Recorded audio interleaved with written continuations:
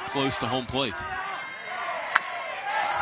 Center fielder Sella coming on, unable to make the play, and a run scores 1-0 Chinese Taipei. Ground ball, base hit to center field. Pai scores. Young-Soo Chun scores.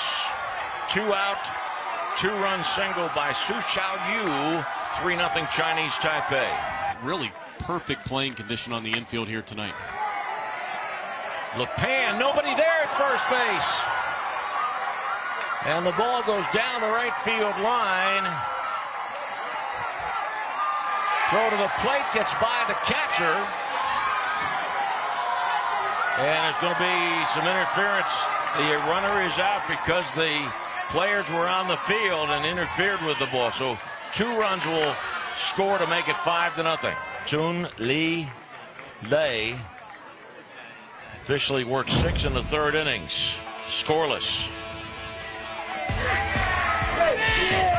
He was impressive here tonight, without a doubt. Everything working through strikes. Never gave Bay County an opportunity to have any type of big inning, and he will be your MVP of this baseball game with the way he performed out there on the mound tonight.